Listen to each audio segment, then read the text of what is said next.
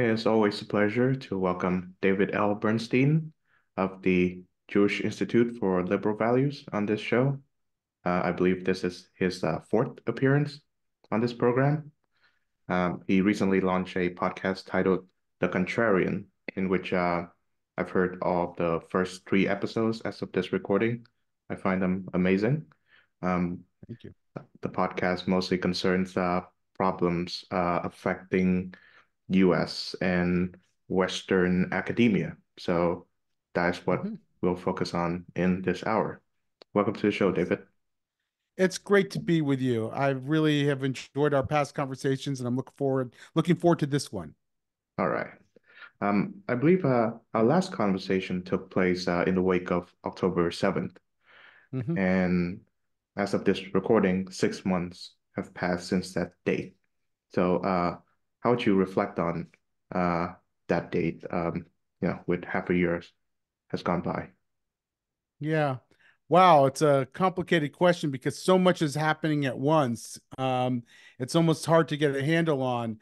On the one hand, from the Jewish community standpoint, I think there's been profound shifts in attitudes among rank and file American Jews, and particularly among the segment of the American Jewish community that's most actively engaged. I think many of them are very confused, concerned about their place in American society. I think that they're very disappointed by how their friends and allies behaved after October 7th and are now sort of in a state of change and reflection on that. I don't know how that will show up in elections, for example, and I'm not suggesting it will, but rather I know that there's a lot of rethinking going on.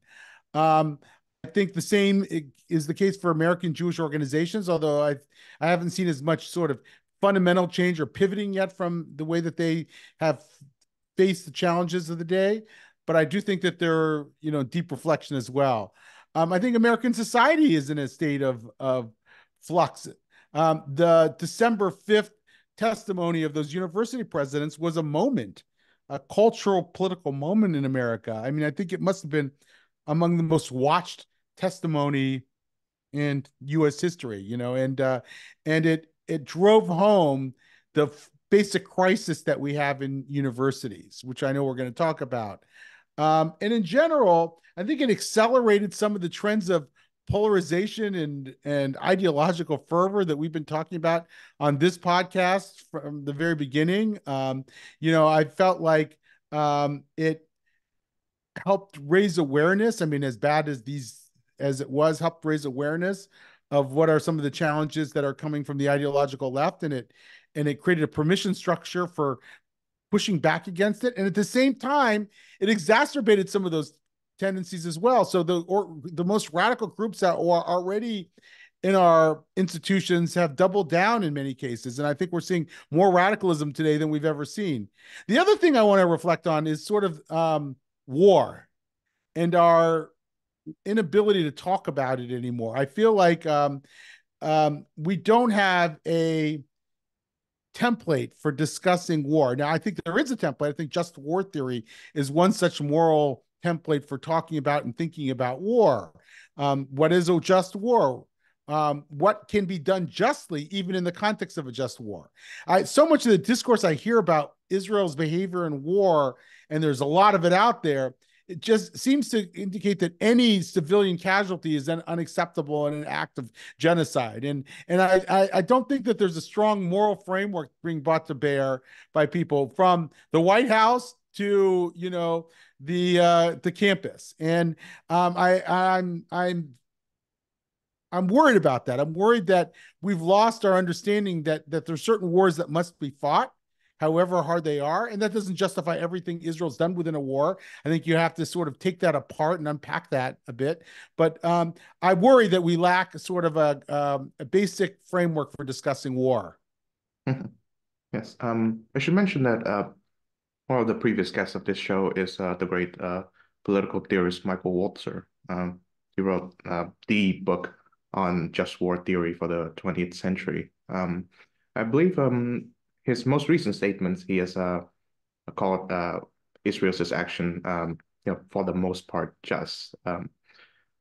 Which brings me to the news that transpired when Israel acknowledges responsibility for the death of I believe seven or so aid workers around the area.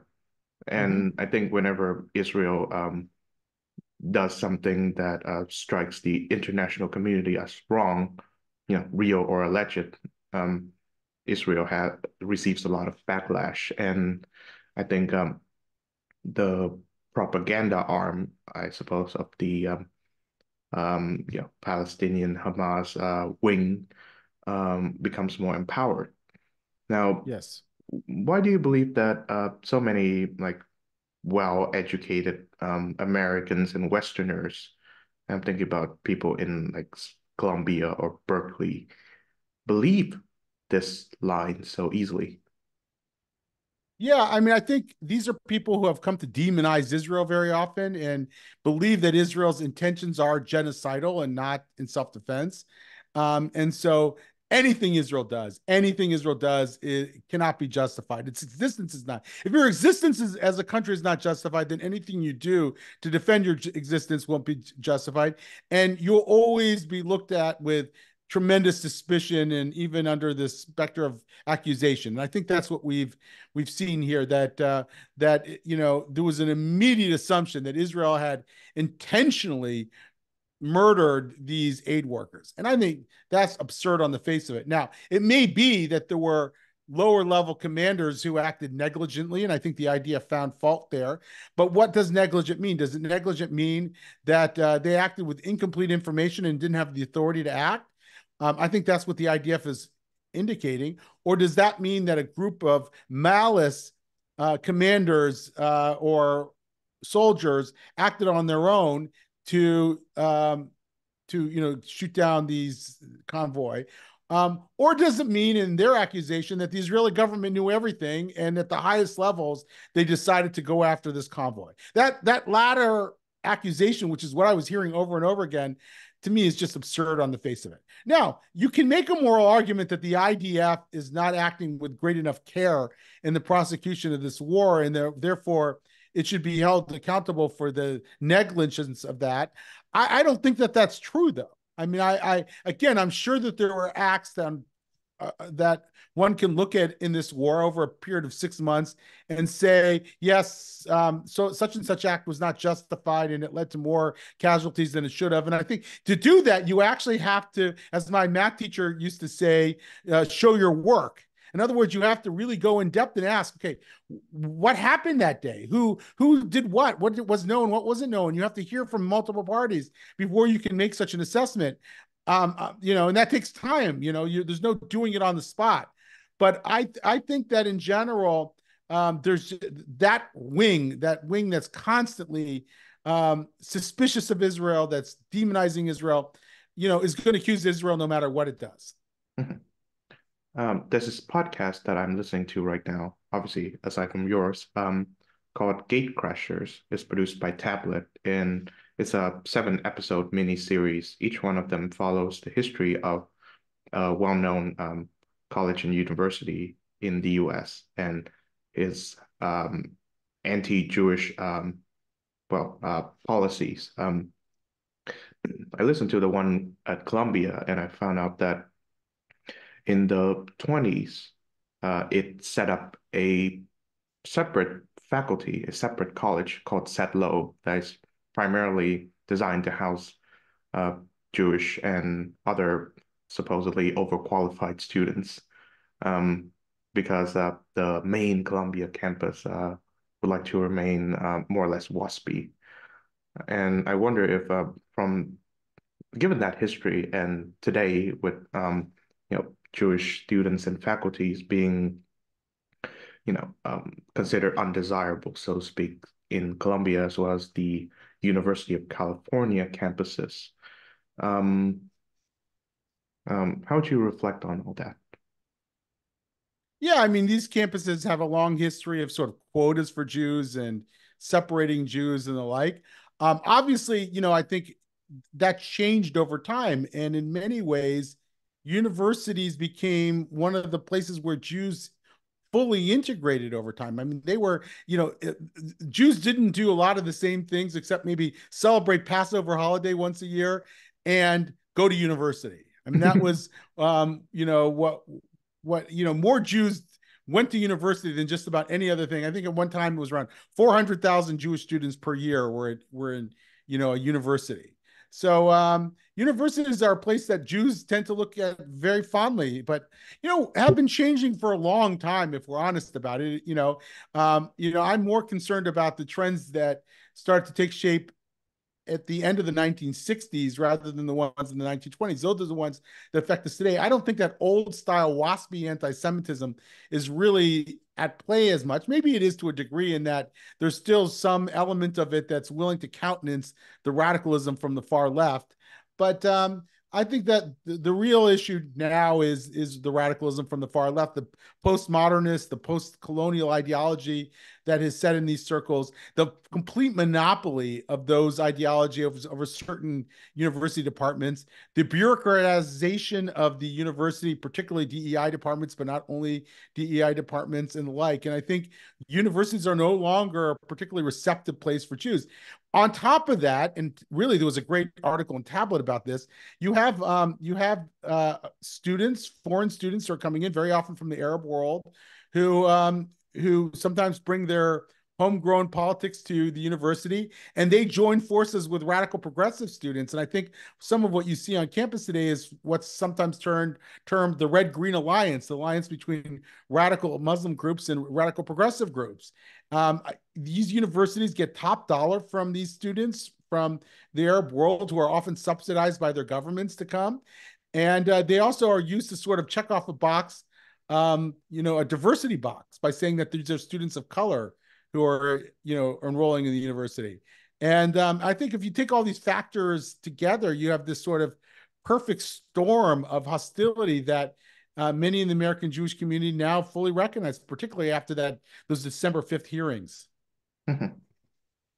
The alliance between, I guess, progressive Western radicals, those of the woke persuasion, and the radical Islamist persuasion, to me, is one of the strangest handshakes ever conducted. I know that in conservatism and in the Republican parties at the moment, conservatives would be divided over just like either Ukraine or Trump. But you see these two groups, the Reds and the Greens, as you put it, they share almost nothing in common politically. One seeks perhaps a radical form of emancipation of humanity, and one seeks to impose a philosophy and religious-based ethics on the rest of humanity. So, what values or interests do you believe they share or they purport to share? Yeah. So if you're in this sort of the radical progressive worldview tends to divide up people into oppressors. It divides up the global north and the global south. So the global north is oppressing the global south. And if look understood through that very simplistic lens, you see everybody in the global south as being oppressed and everybody in the global north being the oppressor. And Israel's viewed part of an extension of the global north, part of the colonialist West. And Palestinians, Hamas, however you choose to define them, are viewed as the oppressed class in this situation. And so, if you start to collapse all causes into a sort of a single oppressed oppressor cause writ large, as I think we've seen recently, we know where you slot in Hamas or Palestinians, and we know where you slot in Israel. And there's very little nuance after that. I think you just start to assume that everything that the oppressor does is wrong and everything that the oppressed does is right. And that, the decolonial worldview is that, of course, the people who are oppressed are going to rise up against their oppression. And you saw this in the immediate aftermath of October 7th. While there was still blood on the pavement in Israel, there were people already blaming Israel for the massacre against its own citizens. And that really comes directly out of that extremist dichotomy that Manichean worldview that you see on the far left. And I don't think that the radical Islamist groups have any real love for the far left, other than that they see them as useful idiots. Um, and sometimes you see the fissures. There was this situation in the area I live in, Montgomery County, Maryland, where there was an imposed gender curriculum in the K through 12 public schools. And this was being imposed by sort of, the radical left. And they were even imposing any opt-out provision for parents who didn't want their children to be indoctrinated in the ideology. And what you had was an absolute groundswell of opposition by Muslims in the area. And you could see groups like the Council of American Islamic Relations, who like to be in lockstep with the far progressive left, all of a sudden be caught in this battle and had to side with their own Muslim community against the progressive allies. But for the most part, they've managed to insinuate, to create this very simplistic narrative. And so even if it's true that, if you were gay and lived in Gaza, you'd be thrown from the rooftops. And if you're gay in Israel, you'll just fit right in because it's got the biggest pride parade, I think, per capita in the world. You have the large swaths of the gay rights movement that's supporting Hamas in Gaza. So that's because it's sort of all these causes are collapsed into a single idea. Of course, if you ask people who work at Jewish Voices for Peace, they would call that pink washing. They would call it pink washing. Exactly. They would be. I one time had coffee with the woman who wrote the original article about pink washing. Lisa Schulman, I think is her name. It was in a piece in the New York Times about pink washing, and she can say we're pink washing all she wants, and the truth is that that still, if she were a public gay person in Gaza or West Bank, she'd have a very different life than if she lived in Israel. That's just a fact, whether you call it pink washing or not. Now, I would like to zero in on one of the administrators who were part of that congressional hearing that you mentioned. And of course, that being the ex-Harvard president, Claudine Gay. Now, two issues, I guess, strike me as interesting. One, she was the purported or the official reason for her stepping down from the post is that she committed the cardinal sin of academia, which is plagiarism. And in the wake of her resignation, it has been discovered that her academic record thus far has been scant at best. And I wonder, to what extent is President Gay, I suppose, a diversity hire? Yeah. Look, I'm going to be honest with you. I tend not to go there. I'm because partly it's because I ultimately want to fix the deep structural issues that produce a president of Harvard who could testify in the way that she did. In other words, if Claudine Gay had not been caught red-handed for her plagiarism, um, I still think Harvard would have had a huge problem on its hands. And the huge problem on its hands would be this sort of ideological monopoly that exists in the university. Do I think that this drive toward DEI and proportionate representation and what's called equity, are going to produce people who are unqualified in certain slots? Absolutely. I don't need to go there with Claudine Gay in particular because, I don't know what all the factors were. Maybe she was best friends with the person who did the search. Maybe she had some qualities that they thought would be good for that job. I mean, I just don't want to speculate exactly on that. But I do think that that it's a function of a larger ailment that exists in these universities, and that we have to it's time to push back. And I think this presented an opportunity to push back. It's changing the conversation. No one had heard the term DEI before December 5th. I mean, people like us did, but many people had not. In fact, the Jewish Institute for Liberal Values, my organization, did a poll in August 2022, and we surveyed several words: DEI, anti-racism, critical race theory, and critical race theory was very unpopular across the ideological spectrum, but because people knew what it was at that point, this is me interpreting the poll, the findings. But people were generally supportive of diversity, equity, inclusion, and anti-racism. And my theory is because they had no idea what they were. But I think that if you took the pulse of American society today, that DEI has suffered a huge setback in terms of what the public understands it to be and what it is. And so I think that we're moving into a different place potentially, and that we have an opportunity to change the conversation about universities and maybe move the needle there over Mhm. time.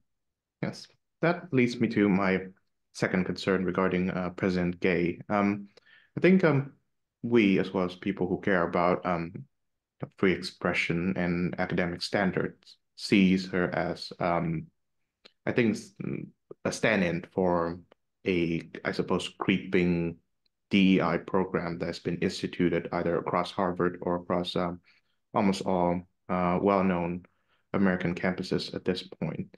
And I wonder, uh, I think this is a pretty obvious question, but do you suppose that there's a connection between the prevalence of the ideas associated with DEI and the stifling of you know, academic standards and campus values that we all cherish? Oh yeah, I think, look, DEI is one expression of it. I call it like the bureaucratic representation of the ideology, right? So you take an ideology that's been percolating within the humanities and social sciences departments in particular and universities, and it's become deeply entrenched and institutionalized in these departments to the degree that if you're a professor who doesn't go along with it, you're going to be bullied by your colleagues and probably not get a job if these days. So that's number one, I think. But number two, then you have this as a bureaucratic representation of it. So now you have a bureaucracy in places like University of Michigan with 300 odd staffers, right? $30 million plus of an annual budget that is reinforcing, microaggressions and affinity groups and all the various DEI practices that make it even harder for the university to liberalize. So a university president or university trustees can talk till they're blue in the face about wanting to liberalize, but if you have an infrastructure in place, as these universities do, that basically makes it problematic to talk about or critique anti-racism or to have a different opinion on this or insist on DEI statements, and we still have them in many universities for many university departments that are basically political litmus tests for any university job, then you're not going to have a campus that respects the free expression of ideas. And so I think ridding ourselves of DEI bureaucracies is an absolute necessary condition to the kind of restoration that we need to see in universities. Mhm. So, do you believe that someone can, I suppose, believe in the key tenets of diversity, equity, and inclusion and still, commit himself or herself fully to, say, honest academic work and robust debate, free exchange of ideas, etc.? Yeah, so it depends on what we mean by DEI. Do I believe Yeah. that people who think that there should be something approaching proportional representation and inclusive environments and diversity be also classically liberal in a sense? I think it's possible. The problem, it depends on what you mean by those, whether you support those as policy goals or whether you buy into this larger epistemology, right? Which holds that only people with lived experience have standing in these conversations. If you buy into that, right? If you buy into those standpoint claims, that then I think which usually is packaged with diversity, equity, inclusion. Maybe not always, but frequently. I think it's that is sort of antithetical to the liberal proposition because it's saying that only certain people have standing in the conversation and other people must be shut down. Um, and so if that's what you believe, and that's what your DEI requires you to believe, then no. If your DEI is just about diversity, equity, inclusion in a more limited sense, I might agree with you at times and disagree with you at times. Like I think it's perfectly acceptable for universities to say, I want to make sure that there are different people at this university, not just along racial lines, but also economic lines and viewpoint diversity lines and so forth, by all means. And, again, I could critique it if you go too far in one direction, but I still think that's an acceptable conversation to have and way of thinking about some of the challenges and opportunities.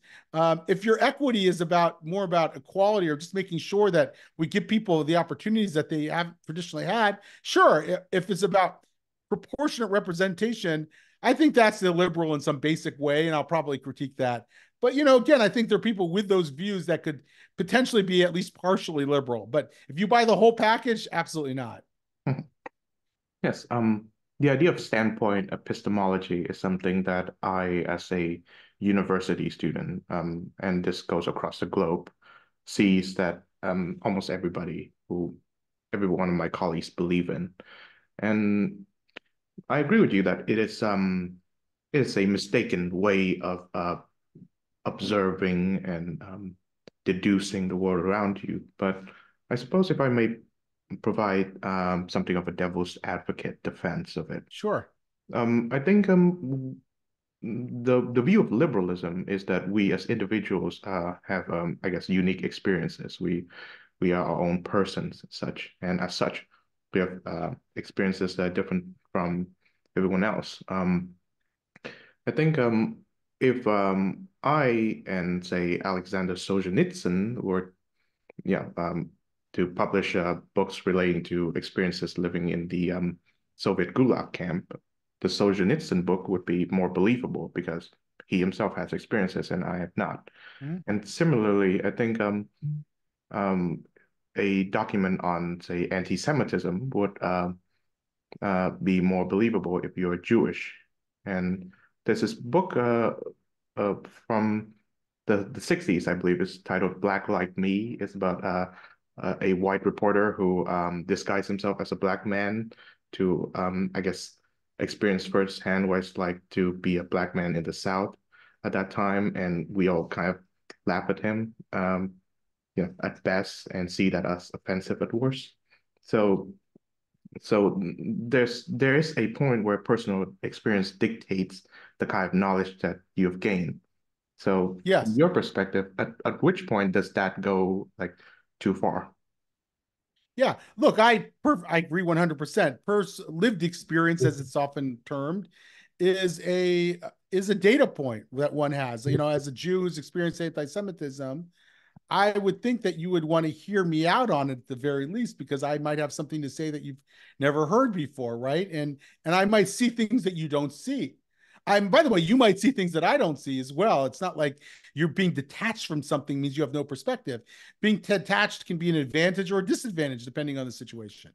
And sometimes when you're embroiled in something intimately, it also skews your perspective. Maybe I'm exaggerating anti-Semitism because I've experienced it in my personal life.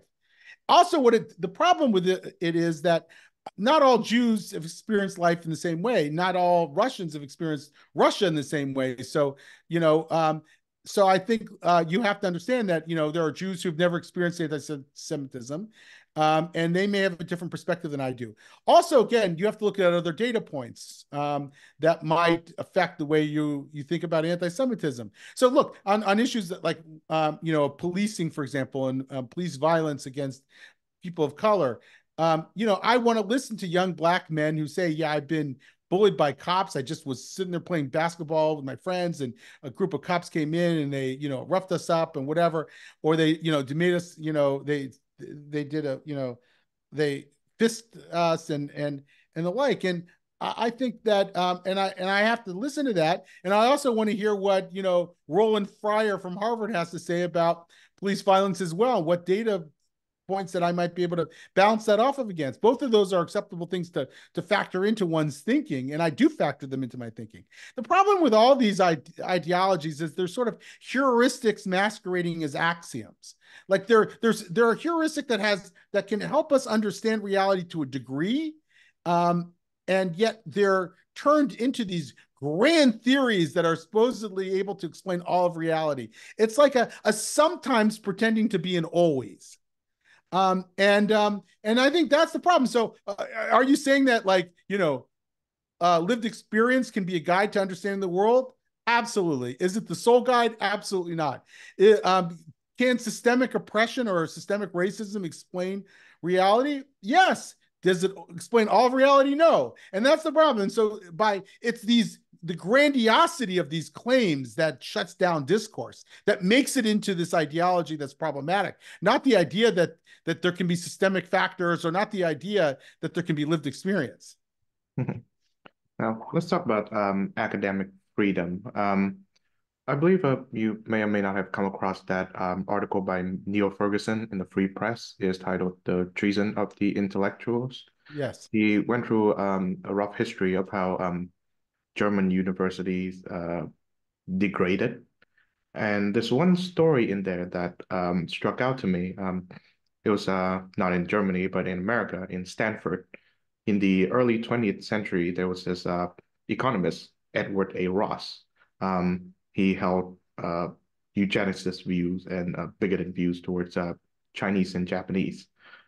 Jane Stanford, who was the president or acting president of the university at that time, um, acted as the administrator and fired him. And, and Ferguson, who I think has affiliations with Stanford, of course, he saw that as a breach of academic freedom. So there's supposed to be, I suppose, a wall of separation between the administrators and uh, the teaching staff in regards to the teaching staff's job.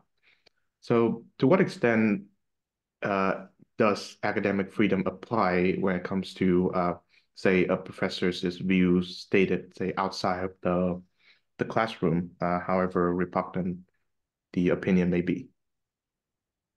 Yeah, that's a tough question. And are there some views that are so beyond the pale that they should disqualify a professor from being able to teach? I think the answer to that is probably no. But what I think can be a disqualifying factor is a professor who has a viewpoint that they feel like they must impose on everybody, even if it is a consensus view. In other words, that's bad education. I'll just go back to my years as a college student, the late 1980s. I'm quite a bit older than you are. And I remember I was in a philosophy class, and I had a professor who was teaching us about Descartes and other rationalist philosophers of the day. And, it was a perfectly good class, a great class, actually. We talked about various philosophers and their views on the world. And I remember at one point, just in passing, he says, "Well, I'm a pretty good Marxist." And what struck me is I had no idea what his politics were until that moment. And it didn't matter because he was an excellent teacher. He was an excellent teacher. So I don't know what he thought about Stalin. I mean, maybe he hated Stalin, but maybe he supported Stalin. But it didn't matter because he was teaching us in a dispassionate way. And I think rather than sort of make judgments about what's outside the Overton window for a professor to the degree that academic freedom need not apply, I'd rather say, what are universities doing to ensure that the teachers are actually taking a scholarly approach to their own material, that are teaching multiple perspectives, and are not indoctrinating their students? I think that's the bigger issue. Now, secondly, I'd like to point to a name that I'm sure you'll be familiar with, Norman Finkelstein. I actually had him on this show before. Mm-hmm. So I believe it was in 2007 that Finkelstein's name become like a nationwide knowledge, where he was laid off from his college, DePaul, and there Mm-hmm. was this lengthy battle between him and Alan Dershowitz. And to this day, I think Finkelstein still attests that it is because of his criticism of the state of Israel that got him fired.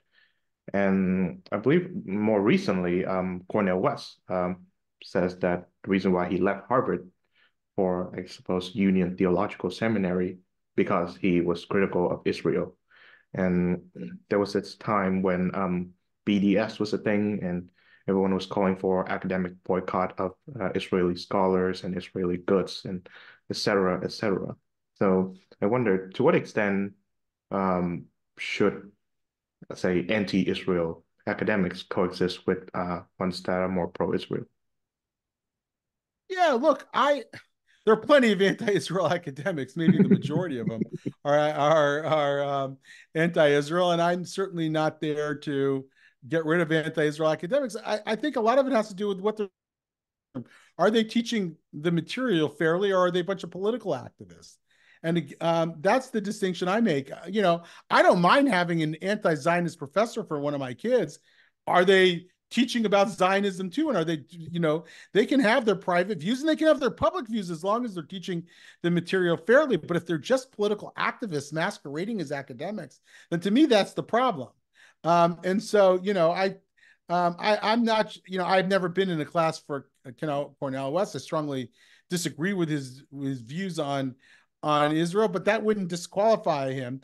I do get concerned that you have these departments that are so heavily ideological that there are very few people who support Israel on teaching about this material. Even in places where they tried to establish Israel studies departments in several universities, sometimes they were taken over by really radical post-Zionist or anti-Zionist professors. So I'm not there to disqualify any single professor. Finkelstein, by the way, wrote a book on I think it was called The Holocaust Industry. And I think that probably got him in deeper doo-doo than anything he said about Israel. But again, I'd have to look at it more closely. I remember those battles. But and I do think universities have a responsibility to try to cultivate viewpoint diversity among their faculty. I mean, if you just look at the survey data now, it's disgraceful. Like if if you have, if it's 10 to 1 or more. I mean, Harvard, I think there were 3% conservative professors, and those are probably all in, the hard sciences, um, and maybe a few in the economics department. That's disgraceful. It means like people are being taught a single view of the world. So, is that a violation of academic freedom when we seek out diversity? Are we talking about a kind of viewpoint affirmative action? I think the answer is probably yes. I mean, people don't like to term it viewpoint affirmative action, but I think a university that has done everything it can to stack the deck in a certain way that's against free thought should proactively try to bring in professors. Does that mean that I'm trying to get professors fired who don't share my politics or view of the world? No, but that doesn't mean that they should have a monopoly over it either. Now, one thing that concerns me too is that there's a tyranny of Edward Said within virtually all Middle East departments these days.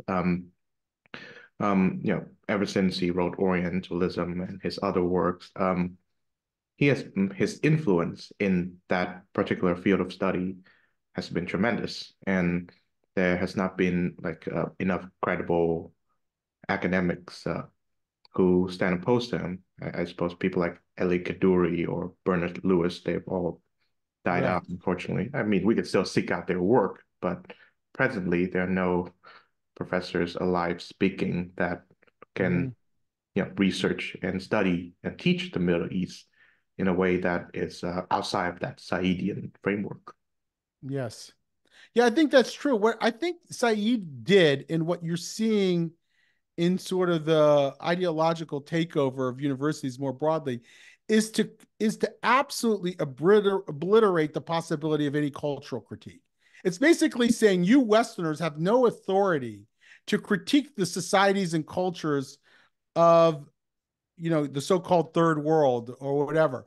And so I may believe that there's certain cultural practices in certain parts of the world that lead to the disparities that we're seeing. That yes, okay, colonialism may be one factor in certain areas. Colonialism, by the way, may have also helped certain societies propel ahead too, depending on the society.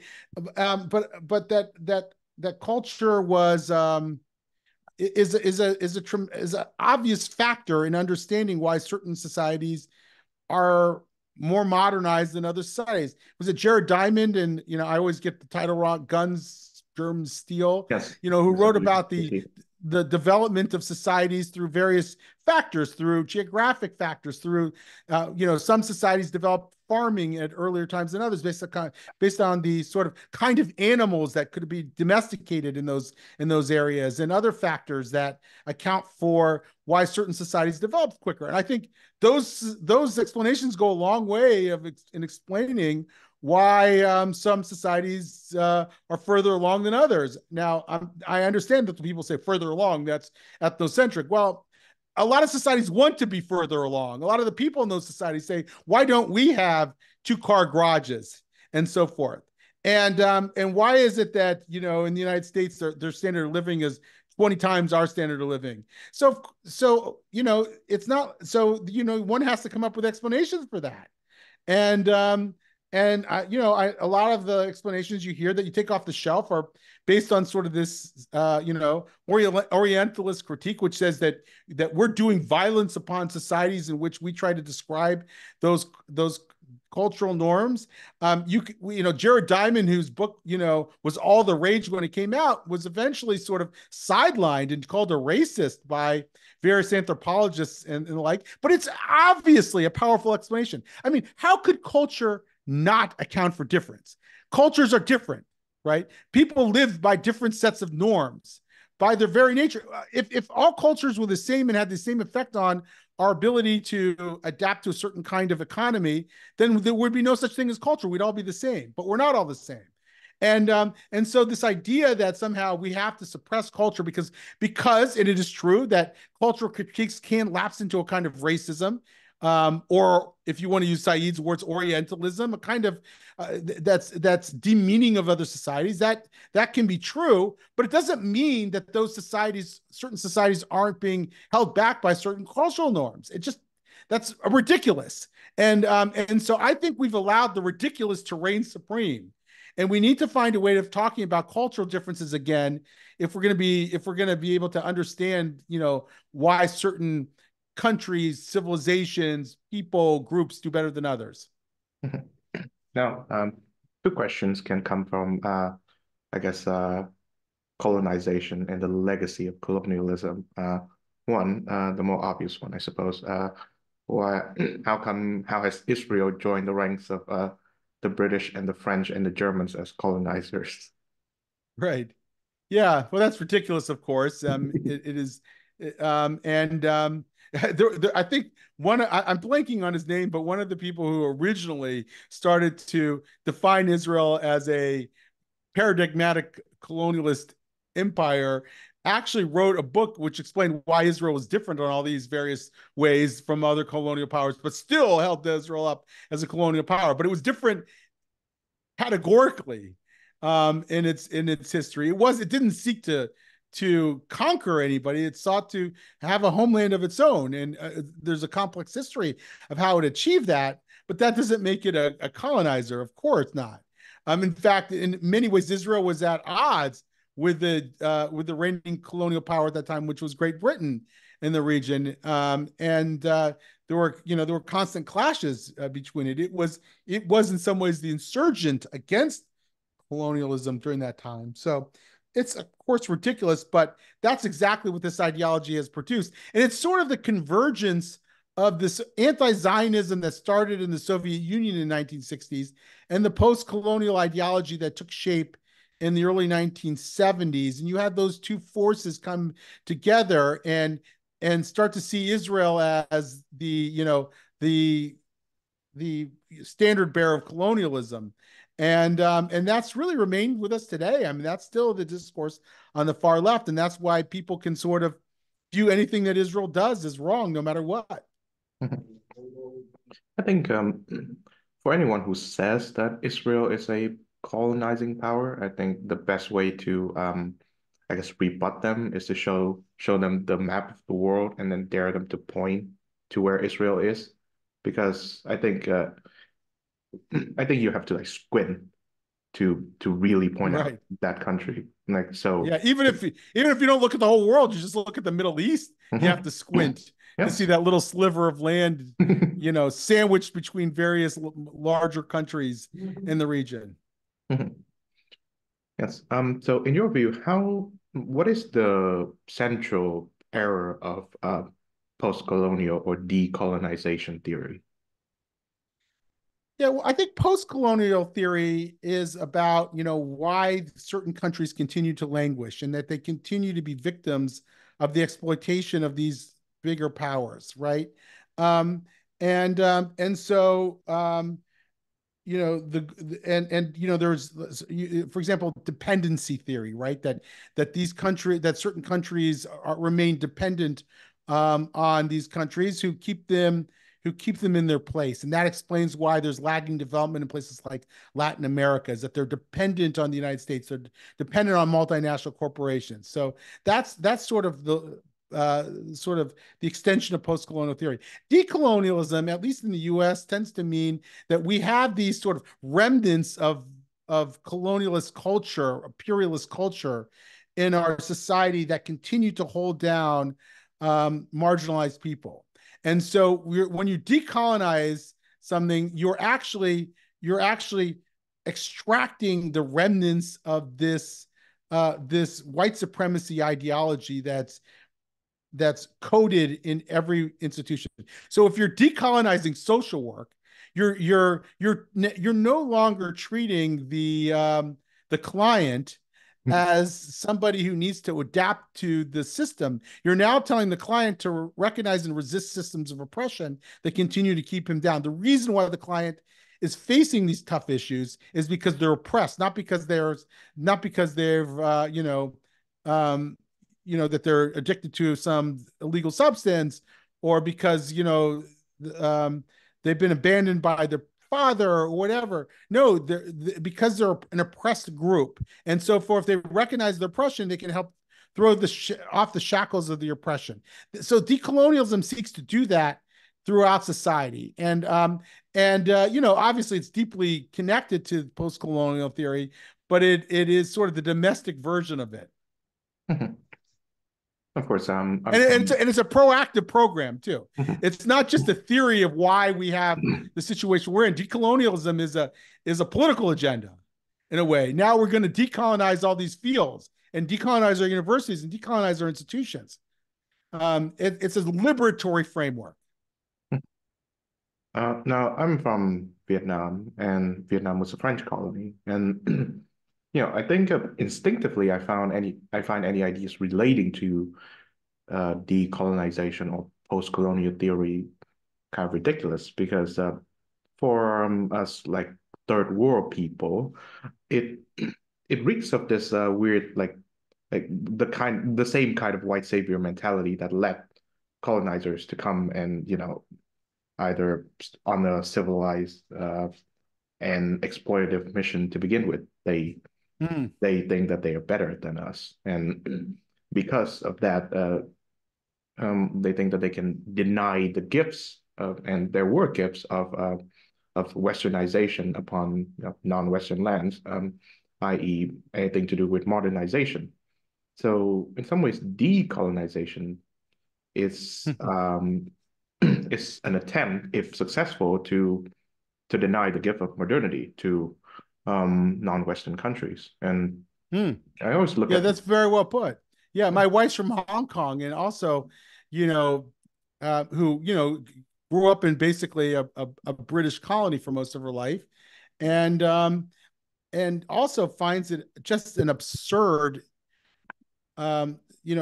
discourse because look, I mean, Hong Kong, for all the brutality of colonialism, and it was brutal in Hong Kong as well, ended up um, much further along than mainland China did because it was a former colony. And we have to be honest about these things and understand, sort of the mixed legacy of colonialism, and be able to talk about it in complex ways. I think we're denied that ability to do that. And of course, it leads to sort of a white savior complex in reverse now as you're saying, and these are people who basically think that Western ideas and values are inherently corrupt and wrong. And in a way, if they were successful, it would be a tremendous setback for any society that followed their lead. And so they're doing nobody any favors by seeking to decolonize those societies of Western influences. To the contrary. Mhm. I look at, of course, historically in the present, how countries like some in the Middle East and some in Africa, where the leaders who and their government were trying to push aggressively against anything, reeking of Western influence in their country, and all I see is tyranny. Yeah. Look, I mean, some of these countries, they want to have their cake and eat it too. So they want, on the one hand, to welcome Western investment and lifestyles. The people generally want that in a way, but they also want to use those Western influences as a scapegoat when things aren't going their way, when their society are experiencing unrest. So it is complicated, the role of the West in sort of the collective imagination of these societies. Um, they hate it and love it at the same time in seemingly paradoxical ways. Um, and uh, and I think that accounts for this sort of rampant resentment, but at the same time, idealization. To what extent, from your experience observing and perhaps visiting Israel, has that country maintained like its Jewish character while also, I guess, import certain aspects of the West in its borders? Yeah, it's a very interesting question. Look, Israel is a amalgamation of different cultural influences. I mean, my mom is from Baghdad, Iraq, and you have Middle Eastern influences. I mean, part of Israel is also has a sort of an Arabic culture dimension, right? And you have the Enlightenment values brought by Ashkenazic Jews that come to play there, and then you have the experience of Russian Jews, which is quite distinct from these sort of emancipated European Jews. These are people who came out of a totalitarian state and understand what totalitarianism is, and they tend to be very suspicious of easy solutions and utopian ideals, um, and tend to vote on the political right as well.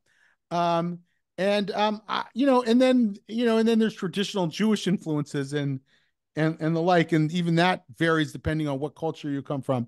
I think it's what Judaism ought to be in a way. It's like it's it's a traditionalist framework trying to make sense of modernity, and Israel is a country that has both influences. In some ways, if you go to Jerusalem, you're seeing traditional Judaism and the original, that narrative that Zionism was supposed to yield a Jewish state. And then you go to Tel Aviv and you see the sort of secular Israel, right? The quest for normalcy. One, Jerusalem is a representative of the quest for chosenness and covenant. Maybe covenant is the right word. And Tel Aviv is a representative of the quest for normalcy. And both of those ideals lived within the Zionist narrative, right? They were contested and in state of tension, dialectical tension within the Zionist narrative, and they continue to be in dialectical tension today. I think it's fun. I mean, if you're a secular Israeli going to Jerusalem and feeling that overwhelming sense of covenant and what it requires us and the religiosity can be very disconcerting. And for a Jew who's Orthodox, who's going into Tel Aviv and seeing the secular lifestyle, can feel like an abandonment in a way. But I like it. I like being able to transition from those two worlds and more when you're in the country like that. So they live in uneasy partnership and opposition with each other. So, two final queries. One, to what extent do you find this book, The Closing of the American Mind by Alan Bloom, still relevant? Yeah, I think he was sort of prophetic, wasn't he, in some ways? I mean, it's been a long time since I read the book. But I think, have I frozen? Yes, I think you are. So, Are you doing this by video or is it only by audio? Alan Bloom. Yeah. So, I think Alan Bloom, who I thought could be a bit of an old fogey, like one of the Yeah. things he didn't like, he didn't like Harry Potter, for example, which I thought was, he thought was, inferior literature. But other than that, I think Alan Bloom was onto something. He understood that there was the closing of American mind, and what we started to see in the late '80s and the early 1990s were the same intellectual trends we're seeing now, that we're starting to find their way in our discourse. And there were other people who started to write about it. My friend Jonathan Rausch wrote about it. I think it was a 1994 book, maybe. And the Kindly Inquisitors, right? yeah, Kindly Inquisitors. There were, I mean, I didn't go back as far as either of them, but even in, I wrote my first articles and memos about it more than 20 years ago. So there are people who have been watching this for a long time. These intellectual trends take shape, and we should have listened to them more. We should have understood that they were so excuse me that they had an important view to share, and that I think many people, particularly liberals, were in denial of that. They were in denial of that the discourse was shifting. They wanted to believe that they were still in sort of a superior moral condition, and couldn't imagine that their own political camp would be a source of a liberalism. So finally, how optimistic are you about the University of Texas, or sorry, University of Austin, the newly formed college in Texas? Yeah, I mean, I think the experiment in University of Austin is a very important one, and I wish it the success, and I think it will succeed. But it's hard to scale, right? Because it's such an expensive proposition, and it takes so long to get it off the ground, and it has a certain celebrity quality, having very key names associated with it that a future universities won't get. But I think the model that is even more hopeful are these sort of centers for civic learning and thought that are emerging within existing universities. Now, some people have pointed out, like my friend Greg Lukianoff at Fire, that these civic institutions within universities are susceptible to ideological takeover by the larger university environment. But I think that could happen, but not probably won't happen in many instances. And I think that's a more scalable proposition than creating a bunch of University of Austins all over the United States. I think it's easier for the University of North Carolina, or for University of Florida, or Ohio State University to develop these alternative institutions that are immune from some of the radical ideological currents, and restore sort of traditional Western education.